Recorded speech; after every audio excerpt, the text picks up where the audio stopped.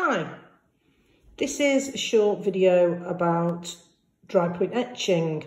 We've got some foil packets from a takeaway box that I've used to etch into.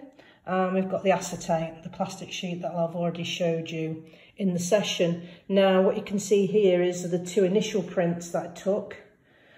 These are very light and the lines can hardly be seen. Now what you have to do when you're working with a group or pupils is, if the first print doesn't come out very well, then is to work more into the plate. This is the plate, remember. You can see on this side where it's darker.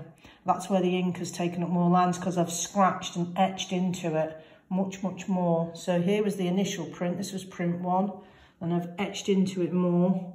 And then it's printed out, and you can see that over here, because a print prints in the opposite direction, so this side is dark, and then that goes into the press this way, and it is revealed off the paper.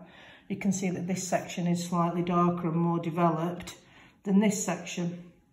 Similarly, on here, we've got the foil backed card that I've etched into. This was the original print, which really didn't work out too well. And then just to show you how further developing your etching, going back to the table, using your scratching etching tool to draw back into your image and then putting it back through the press, and you can see there's quite a significant difference in the print now. And this, I just did one small section, worked further into that, and then this is the resultant print.